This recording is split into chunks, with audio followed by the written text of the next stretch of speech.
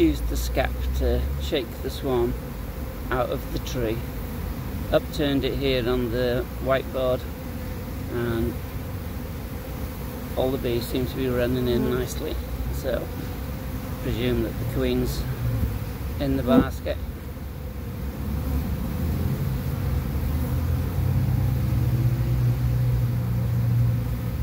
Lots of them at the entrance to the basket there at the base with the Nasonov glands exposed, sending out the pheromones for the other bees to come.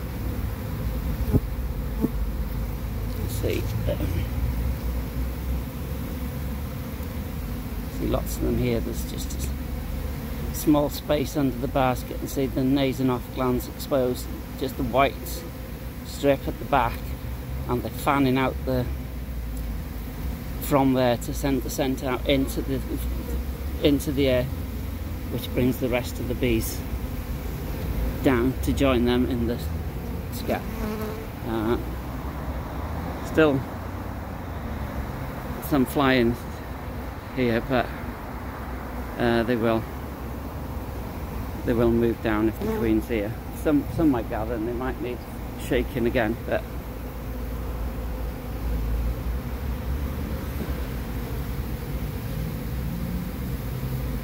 so they've all pretty much moved off the grass now and on there. Wasn't sure whether to use the larger or the smaller skep that I have here,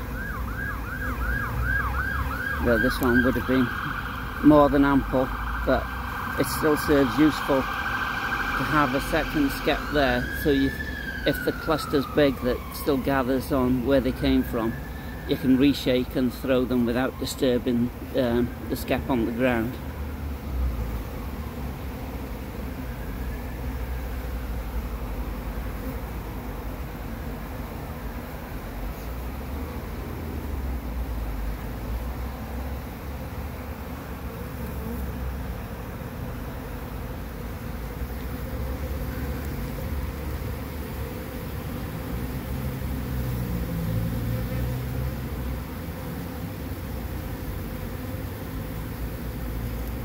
There is still queen pheromone on the tree where they settled, which brought them all in there in the first place.